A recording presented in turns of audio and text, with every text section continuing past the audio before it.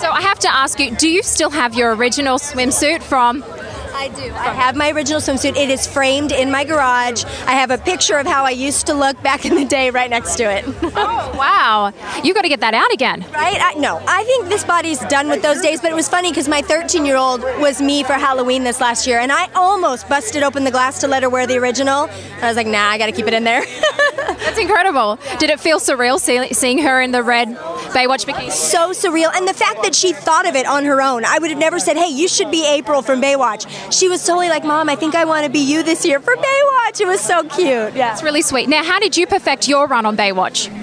So my one trick that I had, and it was told to me, was basically shut your mouth when you run. So I developed the hard jaw run. So it's like the... So nobody wants to see your jowls moving. Nobody wants to see the inside of your mouth. So just keep your mouth shut when you run slow. That's a good tip.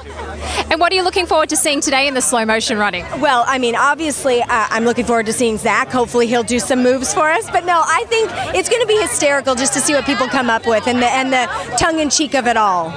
Did you ever think when you were in Baywatch back in the day that there would be a movie coming out now? It might have crossed my mind because of the huge show that it was, but this has been 12 years in the making, this movie, so the fact that it's finally here is just huge.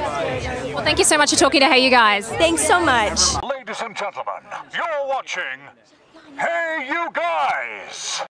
HeyUGuys, huh? HeyUGuys. Is that from the Goonies? It is indeed, yes. Nice. Hey,